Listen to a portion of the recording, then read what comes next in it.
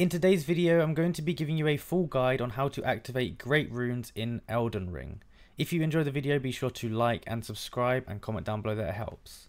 So the first things first, what are great runes? Well, when you defeat a major boss inside of Elden Ring, they're going to drop what's called a great rune.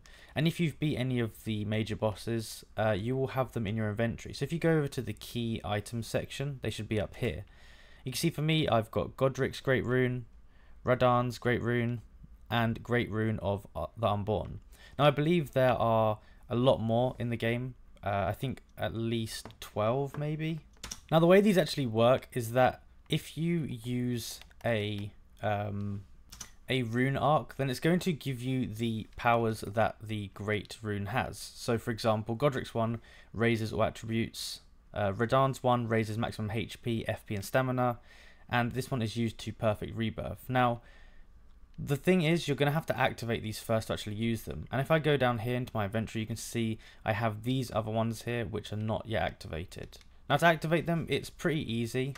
Now activating each great rune or restoring the power of them is different for each one. You're going to have to go to a different location, but I'll show you how to do it for the first one, or one of the main ones, which is Godrick's great rune. So we're going to have to go over into our map here, and we want to go down to this location here, which is called Rampart Tower, and we just want to travel to this location.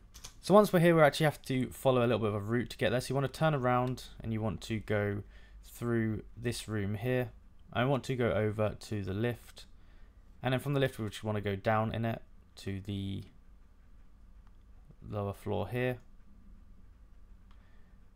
I want to go through here, and we're going to want to run right to the end of here, and we want to go through here, right through this door here, all the way through here, and we're going to go take a right. There's going to be a lot of people here trying to shoot you. Take a hard right, and we're going to travel down here,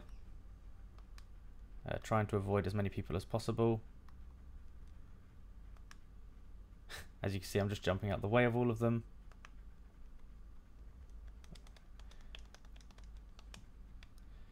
You want to travel all the way down here to this gate here. Next, we want to go through here. Once we got to the bottom, we want to go left, and we're going to run through this little entrance here, and we're just going to run all the way through here, past all of these like guard looking things here, and you're going to come here. You want to just go up the stairs. You might want to activate this site of grace if you haven't done already, but we're going to keep going all the way up, and we're basically going to make our way to the end of this road until we get to this tower here. And there's going to be a lot of things on the way here. So you can see there's a giant that's making his way up right now. Just avoid him if you can. You don't need to fight him, it's not part of it at all. There might be a few giants here. I'd recommend hiding behind these pillars as well, because there's going to be a giant up here who has a bow and arrow, so just be careful of that. And then we're going to go over here, and we're going to get to this portal here, which we just want to examine, and we want to travel through it to the next location.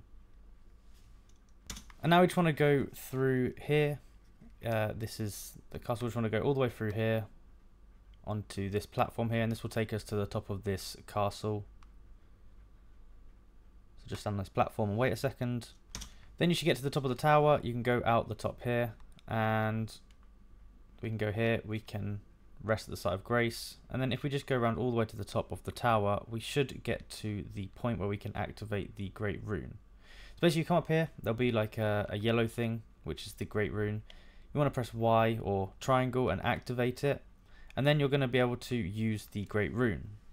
Now at this point, when you use a rune arc, you're going to be activating the great rune. But you do need to equip the great rune first, and to do that you just want to go to a site of grace. So I'm just going to go to the one down here. So you just want to rest at the site of grace, and then you can go down to where it says great runes, and you can just select which rune you want. So I currently have Godrick's great rune, but there's loads you can do here once you've activated them all. I believe there's actually 8, not 12. But yeah, you can go ahead and that's how you activate them, and every time you use a rune arc, you're going to be given the attributes from that great rune. So they're pretty useful, and they're really good if you're in a tough battle, for example. That's basically how you go about doing it. If you enjoyed the video and found it useful, be sure to like and subscribe and comment down below that it helped. Thank you for watching.